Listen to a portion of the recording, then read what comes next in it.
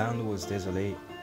The silence felt like a threat, littering the ground, death, and in the air, her scent.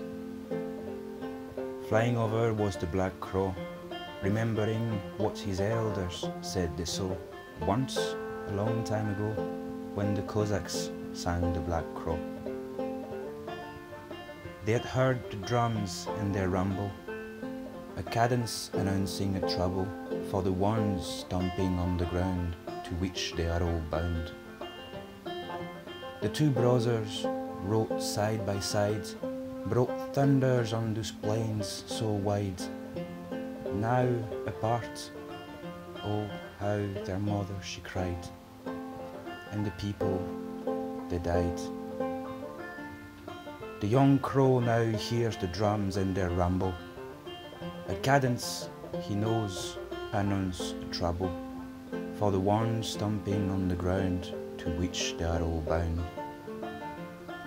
Thousands of souls on the farmer's land, the crow will feast, though he doesn't understand.